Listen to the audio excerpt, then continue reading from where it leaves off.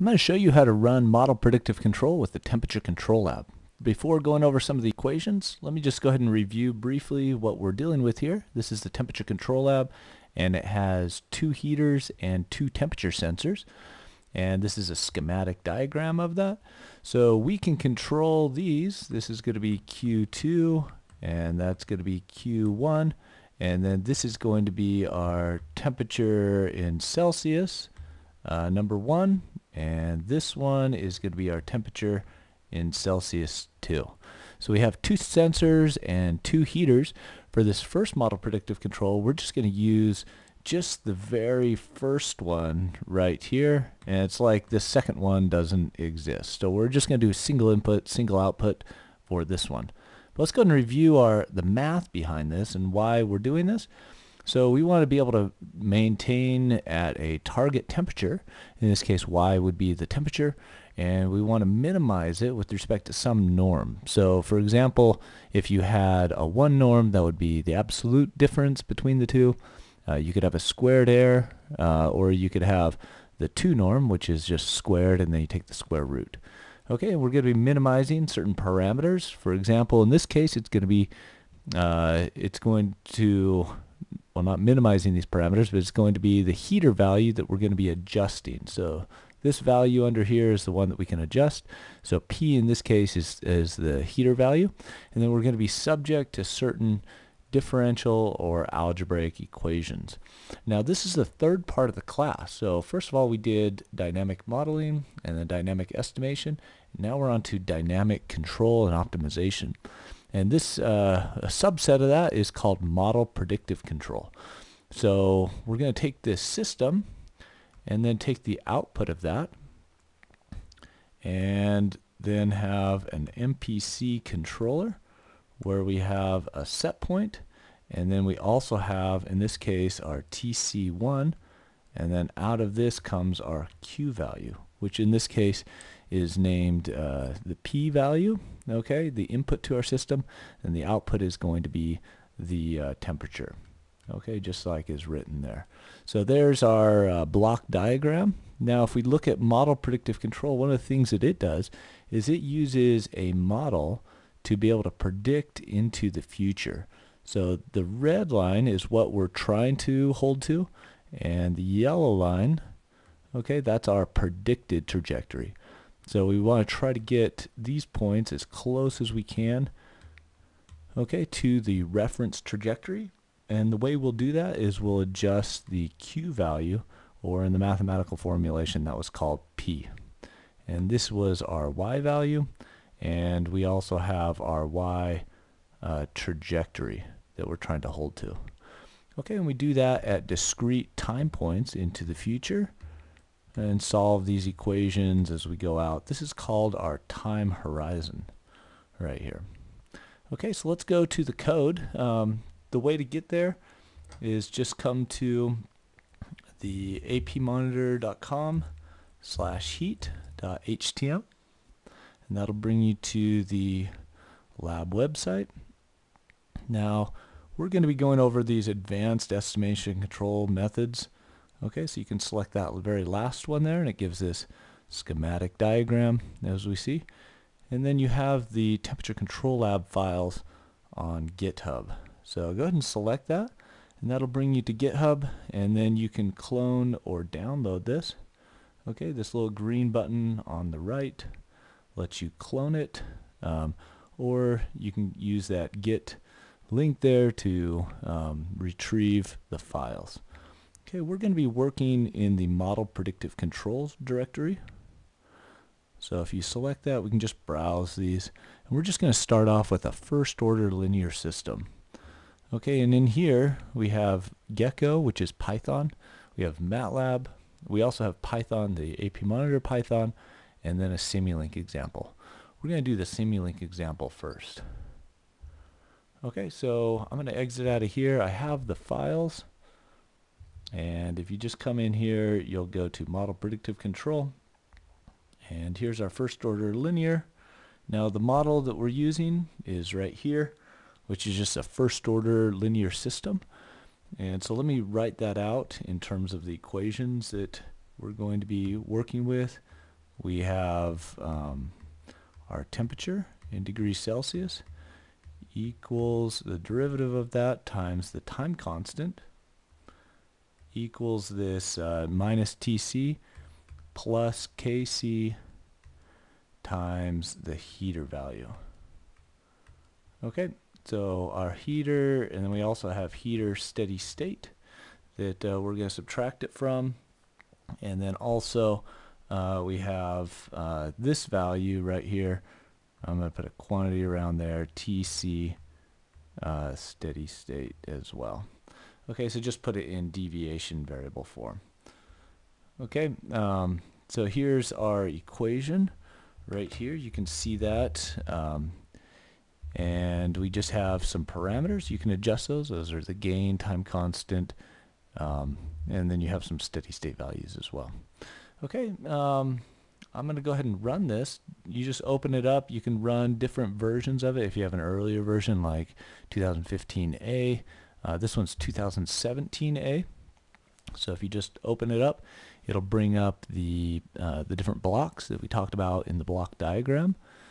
And you know, if you have MATLAB open already, sometimes the directory has some supporting libraries like the real-time library. You need to make sure that you close out MATLAB and then open it back up again, and then you can run it. Okay, so I'm going to go ahead and run this. It's just going to use, here's my MPC right here, and then as I run it, I'll explain, you know, what's going on here. I have my set point, my desired temperature that I'm trying to control to.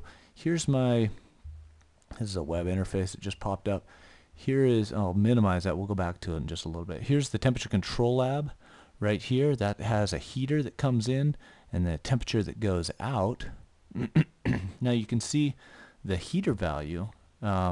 This heater value, MPC told it to go to 100% right there. That's the maximum, that's the purple line. And you can see the temperature starting to rise up to this yellow set point. That's the desired temperature right here on set to 30 right now. Okay, so it's going to rise, and it's going to, then at a certain point the heater will back off as it sees that it's given enough energy to that device to be able to maintain it at the temperature.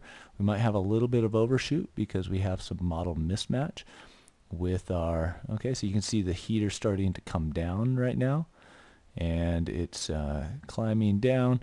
You can see it's going past there a little bit. This is really it's more like a second or third order system, and we're trying to control it with a first order model.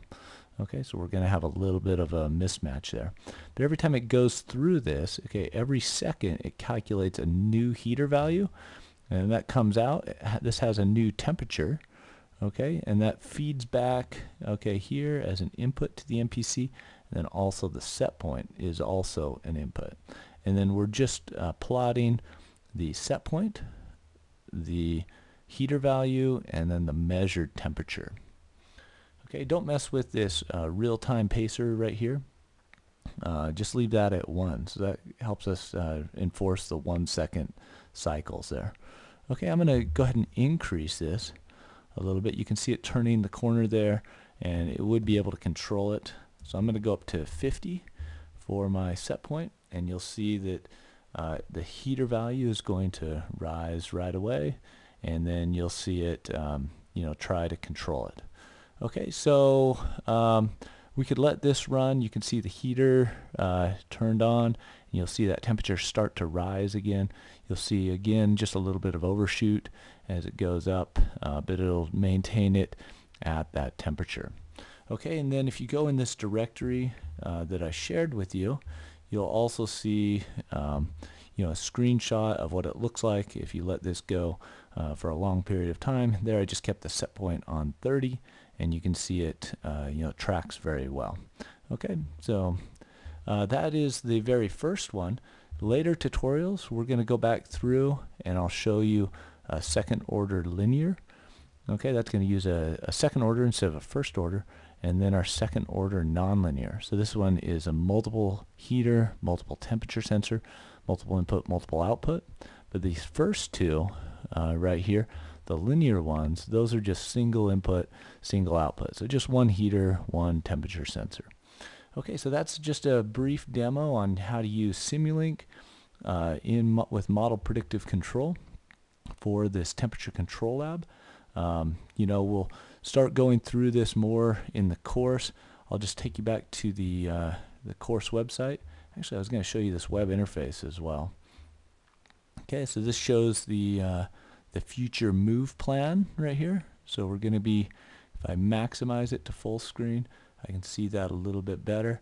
It shows where it thinks it's tracking the temperature, and you can see the purple model and then the track values. So it's trying to follow that reference trajectory to get back to the set point. So you can see it went just a little bit high there, and then you can see the time as I go out to about 30 seconds into the future. It's able to track into the new temperature set point, which is about 50 degrees. Okay, and then if I look at the move plan, okay, the Q values, that's what it thinks it's going to do over this time period.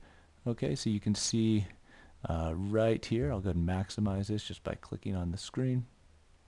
Okay, so here is the current value right here, 0, and there is the constantly adjusting move plan that it's making, and then once it gets past 0, then it kind of becomes static, and it's just showing you what it did before. Okay, so it's trying to figure out how to get to that set point. It's making fine-tune adjustments as it's tracking in on that set point and re-optimizing that trajectory. So every second it's redoing this optimization. And if we come back to MATLAB, you can print it out here to see the optimizer if you want to. I don't currently have that, okay, but you could adjust it to see what the solver's doing. Okay, so let me go to I'll go to the course website. Okay, now this is the third section of the course, and we went through the modeling exercises, and then dynamic data and estimation, and then this final section is control, and part of that is model predictive control. We call that it's a subset of dynamic optimization. And with this lab, we're going to be going through these three. We've gone through 2 of these sections already. We're just going to be going through this third section. Okay, so if I scroll all the way down, we're going to start off with Lab F, which is linear model predictive control. We'll use the second order system, and then we'll use the nonlinear model predictive control. That'll be our energy balance and hybrid estimation that we did from Lab E. We'll use that model for Lab G, and then Lab H, we'll do some more moving horizon estimation. So we'll update the parameters with the MPC as kind of an adaptive control approach. Okay, so a lot of things to look forward to on this next section with Control Lab in Model Predictive Control. Let's just take a peek one more time at how this is doing. Okay, it looks like it's settled out, and it's basically tracking the set point here.